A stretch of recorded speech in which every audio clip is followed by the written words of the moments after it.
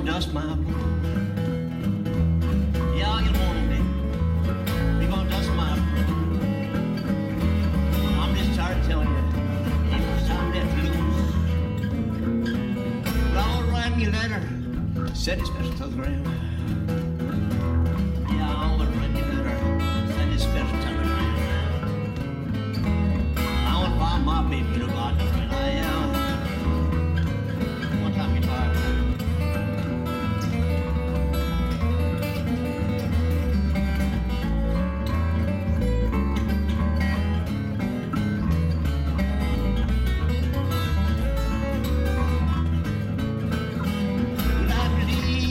I believe my time ain't long. I believe my time ain't long. You're gonna wake up some morning, you're gonna find a good man, good man in the world. 'Cause I'll get more, baby. You gotta dust my broom. Yeah, I'll get more, baby. You gotta dust my broom. I'm just tired of telling you. Ain't much time left, I'm tired of telling you. Ain't much time left, I'm tired of telling you. Time left to lose.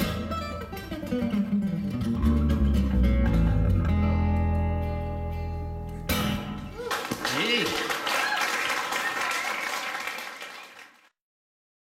Hi folks, Andy Kimbel here with you one more time. We're going to, well maybe not one more time, probably a few more times, but I don't get to do these that often. So I'm taking a break here and doing some recording and hitting emails and going to go down the list, as I'd said in a previous session.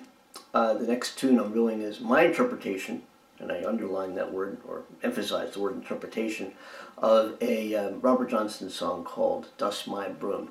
And that's one of the songs, folks, that I, every time I play it, it's a fun song to play. Every time I play it, it's totally on the fly, improv, at that moment. Here's how it comes out. I never get to hear myself play it twice the same way, let alone any audience gets to hear it played twice the same way. And I do that with a lot of my tunes, playing, what kind of mood am I in? What's the room like? What's the audience like? What kind of energy am I feeling? And I play to that energy. I'm not going to force songs down, make you listen to songs I wrote because here's how they go. I like to include the audience in my shows and really take advantage of whatever that energy is in the room and play that energy and let that energy grow and communicate with the audience and make a difference in the lives of everybody there. And that's what it's all about for me. But anyway, getting back to the song, Dust My Broom, there's basically, I would say, a foundation of how I present the tune every time. I can vary that foundation. But the basic foundation is I use a standard blues progression of E, A, and a B, or B7. And I finger pick it, 1, 2, 3, 4, 1, 2, 3, 4. And I use various shapes and figures during that finger picking that kind of gives it the flavor that I'm trying to present or project. And here's how we started. We're going to first tune your guitar. Here's an E. Alright, so if you need to tune your guitar, I'll wait right here. Go ahead and do that, and I'll be back when you're tuned. So here's your E chord. It should sound something like that, okay? When I start the song, well, God, I start it differently every time, but let's just do it this way for right now. E7 on the 4th fret, and we're going to slide that E7 down every fret till we get to the E on the 1st. So it's like this. You can also take the E7 and put your 3rd finger a fret ahead of it. So I'm on the 5th fret here, your 3rd finger is now on the 6th fret of the D string, and slide that shape down.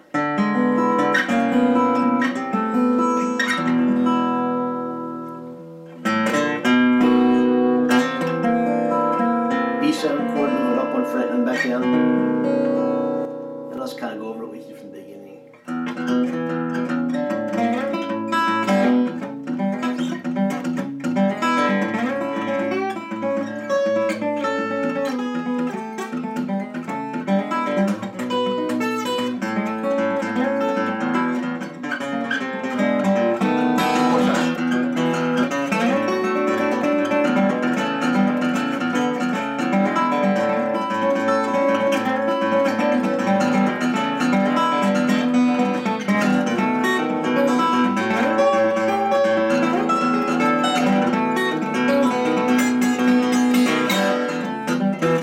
that goes on. Now, how do we do all that? You're like, yeah, right. Because I actually just go with it. If I were to sit here and think about it too much, I probably couldn't do it. So we're kind of in the same boat here. Let's figure out how we do it together, okay? Let's figure out how we're going to do that. So we're going to start the tune. After I do that walk down, B7, slide it up, slide it back, thumb, 6th string.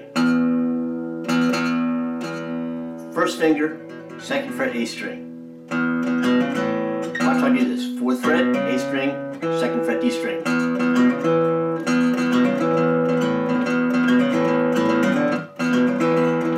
That's a nice little riff by itself. I can remember that. Okay, anyway. Then back. And then when I go the A, instead of playing an A chord, I'm going to take this shape here, 5th fret.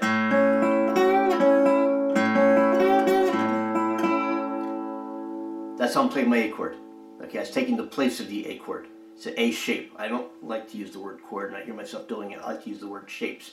So that shape is going to replace the typical A shape down here. Okay, so here I am.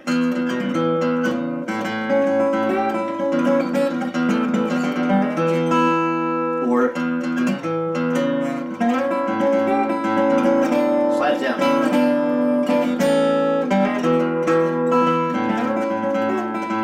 Again, then take the A7 shape on the 1st and 3rd strings and move it up to the 9th fret. Slide it down to the 7th fret shape on the 5th fret. So here it is. And let's slide it down to the 3rd fret.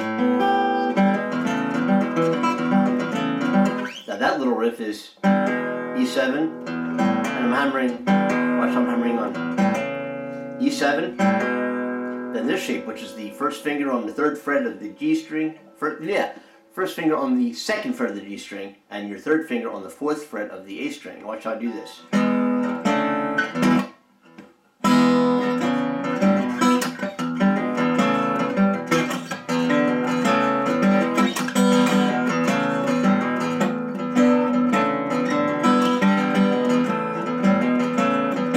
I'm just playing with the shape, folks. That's all I'm doing.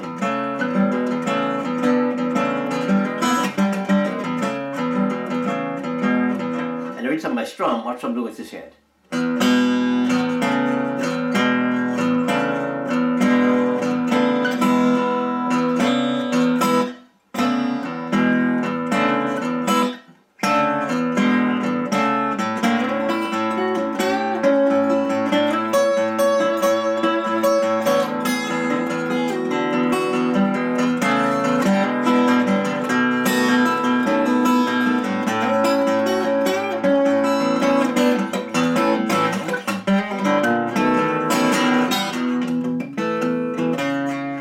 Time around, I go like this. Bar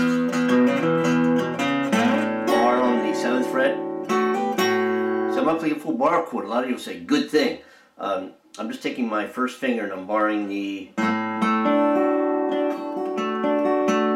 D string, the D string, the B string. And watch how I do with this. I form like an A minor 7 shape in front of it. So this is what it sounds like.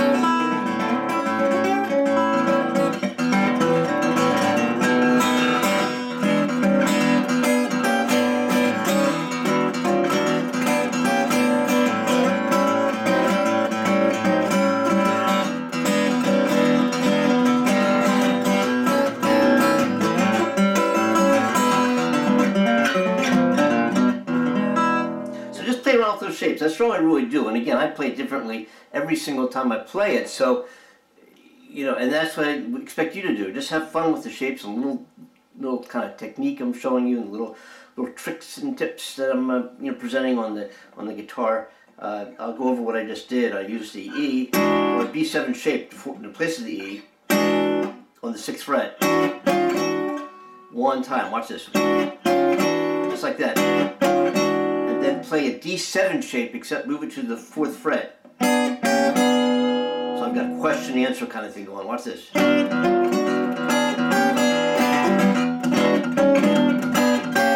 A, I'm going to form a D shape, move everything up one string. Instead of the second finger being on the 1st string, it's going to be on the 2nd string. Now I've got a D, move that whole shape to the 5th fret.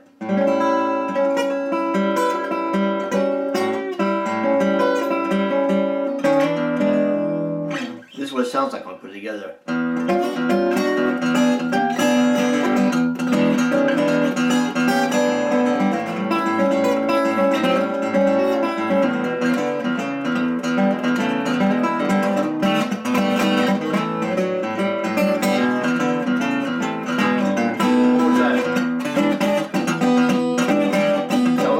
Taking a D7 shape, and I'm moving it to the top 3 strings on the 12th fret. Actually, the 1st finger is the 11th fret. Here's my A7 shape on the 12th fret up here. And you can play around with that. Watch this.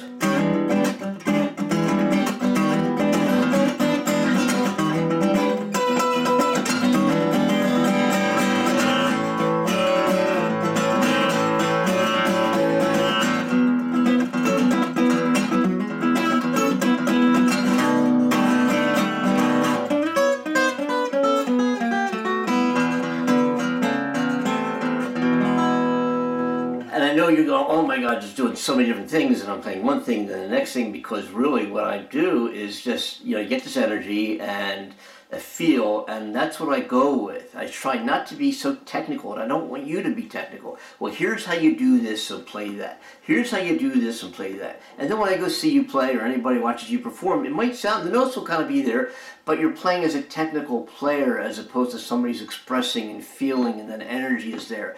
And I make mistakes, folks. I mean, I'll be the first one to admit it. Sometimes I'll hit, whoa, it's okay. And sometimes I can make a mistake and I kind of like it. You might sit there and hear the song or watch me play the song and think, that was really cool what he just did. And in my mind, I'm thinking, I didn't really mean to do that, but I like it. And I might even come back to it or incorporate it in another song I write down the road.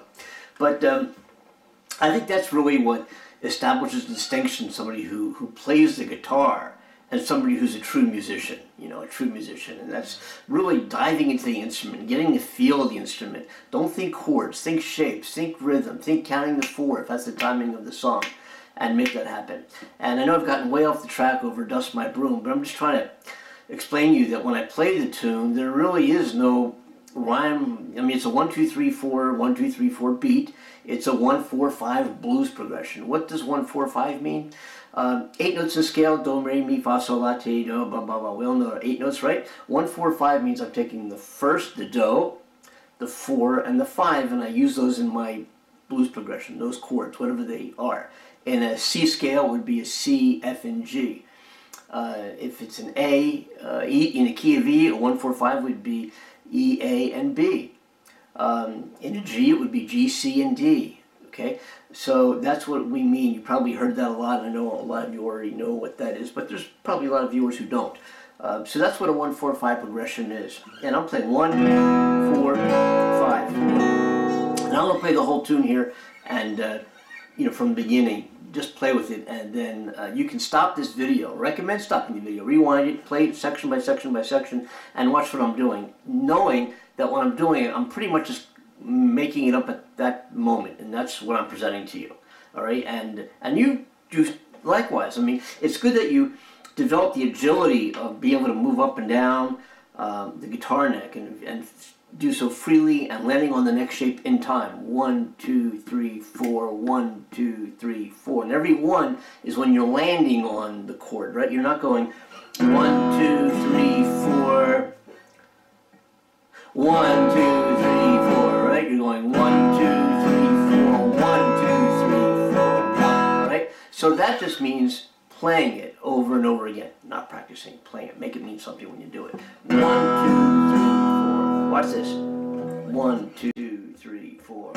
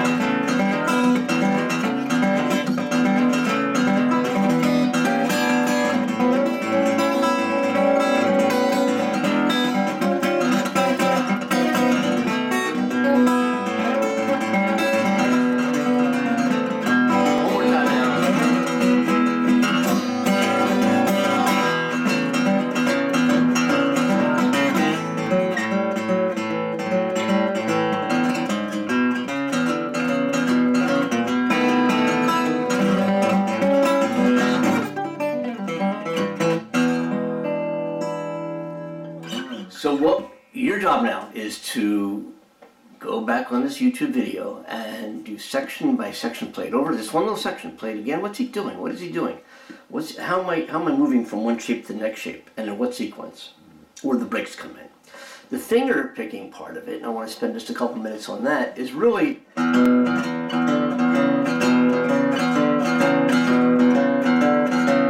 two, three, four. The one is happening actually on here. Watch. 1, 2, 3, 4. The one is not when my thumb's hitting the E string. The one is when I'm playing this. Now if I were to move that shape around, watch this, it's like this.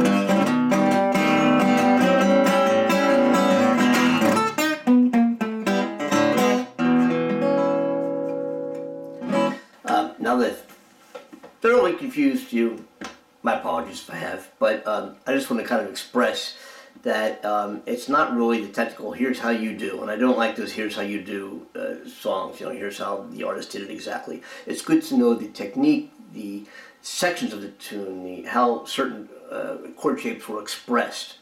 How did they attach themselves to the lyric line? What did the influence have of those shapes, and how they attach themselves to the lyric line at that moment of the whole song itself? What impact did that make? What establishes that difference if I play an A here or if I play an A here?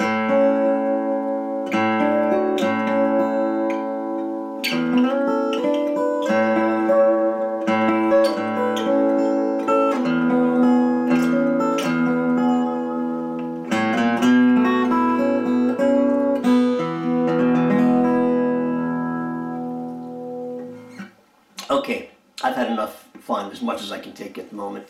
I'm out. Again, Andy Kimbel, go to lessons@andykimbel.com, and I'll say this probably maybe the fourth time, repeat this video a bunch of times and just stop it.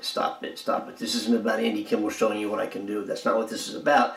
This is about me showing you some things that I can incorporate in a tune at any given time to make the tune happen, to make a difference in the lives of the people who are experiencing the song with me. It's not me showing him how I can do the song, or here's me playing the song, or it doesn't Andy, ooh, that sounds so good. That's not what it's about. It's about making a difference for you and the people who listen, the people who can enjoy and appreciate, and this music that I create, what kind of impact does that have on their lives at that moment? That's what this is about. Okay, and that's what it should be about for you. And that'll when you start thinking and approaching music in that way, in that manner, you watch what happens to your playing. Watch what happens. Okay? See you next time, folks. Thanks so much for stopping in. And remember, don't practice the guitar. Play the guitar. We're going to see you out there. Take care.